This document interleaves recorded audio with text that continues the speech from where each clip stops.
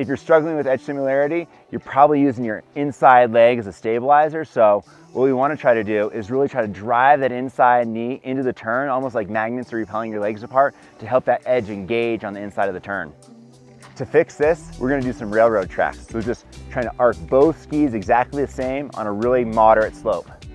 So when we're doing the railroad tracks, we want to keep our shins as parallel as possible, starting the turn with our inside knee. It'll feel like you're really bow-legged actually, and almost like magnets are pushing your knees apart.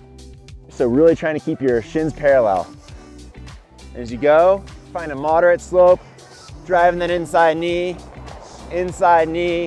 feeling like your edges are railroad tracks.